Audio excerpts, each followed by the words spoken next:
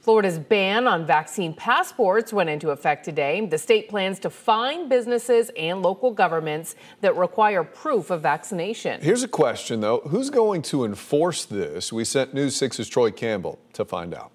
When Governor DeSantis signed his executive order last April, it prevented businesses from requiring vaccines for customers. With that law now in effect, we spoke with our political expert who says the governor is now likely to take aim at counties like Orange County for requiring a vaccine as a condition of employment. You cannot require them to show proof of a vaccine. News 6 political expert Jim Clark saying he expects the governor's office to file suit against at least one local government in Florida requiring vaccines as a condition of employment in the upcoming days.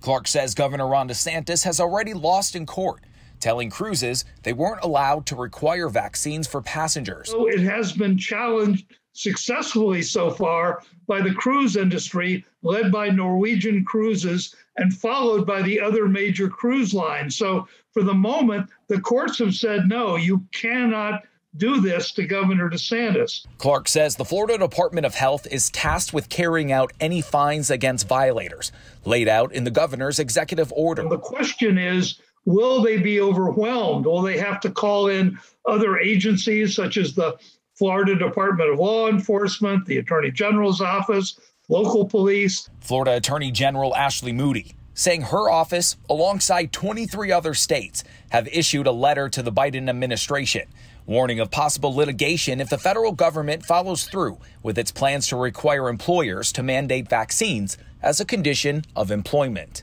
What's not appropriate under Florida law is to fire somebody based on this issue. We got to protect people's jobs. We got to protect people's livelihoods. Clark also adds if Governor DeSantis is successful in the courts fining local governments for requiring vaccines as a condition of employment, it could help bolster his political career.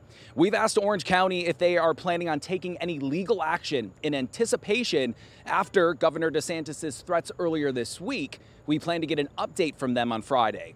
In Orange County, Troy Campbell, Getting Results, News 6.